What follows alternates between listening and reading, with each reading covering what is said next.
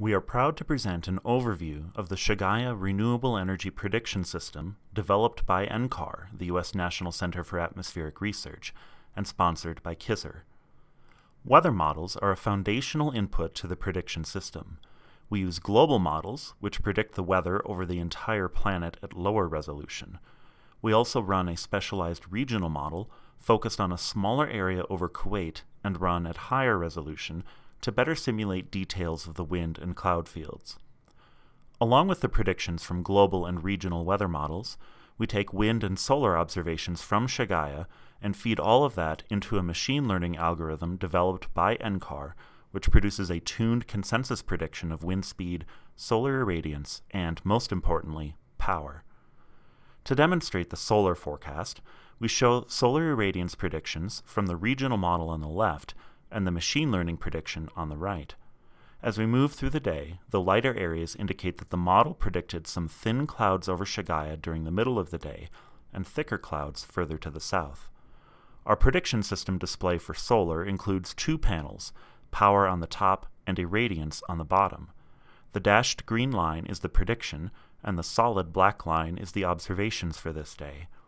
The two shades of yellow indicate expected ranges of variability. This interactive display allows the operator to zoom in to specific times of the day to see the predictions in more detail. The operator can also turn certain lines on or off according to their preference. On this day, some scattered clouds caused the observed irradiance and power at Shigaya to exhibit some variability. Our forecast was in the middle of this variability, and the yellow bars show that our system predicted this variability well. Moving on to wind, the regional model captures a lot of fine detail of the wind field. Throughout this 24-hour period, the wind direction changed several times, from northerly winds to westerly winds, and then a sudden switch to easterly winds. Modeling these details is essential for good predictions of wind power. We have the same prediction system display for wind power on top and wind speed on the bottom. As you can see, on this day our prediction, the dashed green line, was close to the observations, the solid black line, throughout the day. The wind speed was high enough that the wind turbines produced maximum power for much of the day.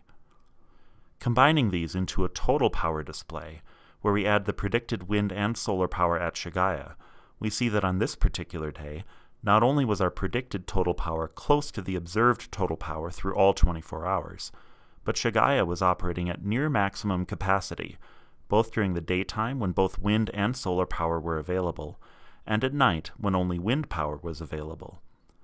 Over the coming months and years, the NCAR KISR team looks forward to continually developing and improving the Shigaya Renewable Energy Prediction System as Shigaya continues to grow and power Kuwait's future.